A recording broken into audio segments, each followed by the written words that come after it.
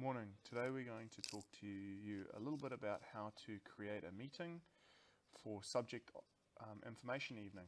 What you need to do is go to the date and time that your meeting will be. So I'm going to select the 18th at 7 p.m. or 6 p.m. and I'm going to click and drag over those two cells. Once I'm finished doing this, I let my mouse go and it will open it up. If I need to change the time, I can click here and change it to 7:30 p.m. or whatever I want. It's obviously going to be biology, information, or whatever, biology option information, or whatever Jerry asks you to put in there. So I'm going to put in option information, and then I need to put someone in. I have to put somebody in order for this meeting to take place. So I'm going to select Jerry, or you could select Gita or whoever you want, but you have to have a person in there. You could select somebody from your department, which is probably makes more sense.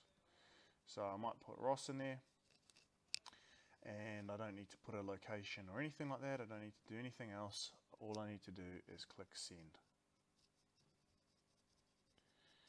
Now what it's done is it's gone and made my meeting over here between 6 and 7:30. And so what I need to do is click in here, and I am going to come down and use this blue link right there in that square. Alright, so I need to click on here, and I'm going to highlight just that link. Alright, I can right click on it and go copy link. I don't want to open it right now, but I want to copy it, so I click copy link. Alright, after you've done that, you have the link for this meeting and this time. What we will need to do is we will need to go and email Jerry now, right? So I'm going to click over here, or Jerry may make a place that we're going to paste that in. So I need to go to Jerry,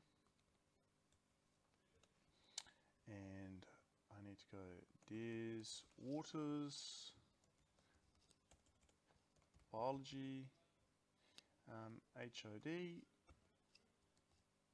and I'm going to paste the link in there like that if you want to, and that is the link that the parents will use. Alternatively, you can highlight over your name, and Jerry can do this, whoever, if I'm doing it. And if you highlight over your name and you right click and you click on link, and I paste in the address there. Now when they click on my name, it will take me to this link. What I've essentially done is created a hyperlink, and I need to put biology HOD Des Waters, and I send that to Jerry, and he can put it on the website or on Stratus or wherever he wants, and he can delete this link or use it if you don't know how to hyperlink. After I've done that, it's really simple. The parents will click on the link, and it's going to sign them into your meeting at the designated date and time. Okay, I'm not going to send that to Jerry right now because I'm not sure what date and time he wants us to send them, but that's how to do it. So after you've done that, it's all finished.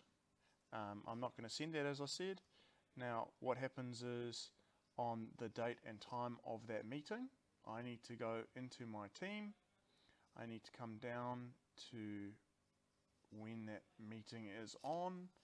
I'm going to click into the meeting, and I'm going to click join. After I've clicked join, it opens up the meeting for me, and I need to click join. Okay, you'll see your face on there, but I'm recording my screen at the moment, so you won't see anything. Once you're in here, you'll see your face. You'll get little pop-ups saying whatever parent wants to meet you in the lobby, you need to allow them in, and once they're in there, you can chat to them, and then they can leave or sit there or do whatever. You have full control. If you want to show the participants, you click on participants and they'll be up here on the side. So you have control of what they're doing during the meeting anyway. Alright, when you finish the meeting, you're obviously going to leave at 7 or whenever it is, and you click hang up. And it's all done. That is as easy as it is to make a meeting and to run one. Thanks very much. If you've got any questions, come and see me.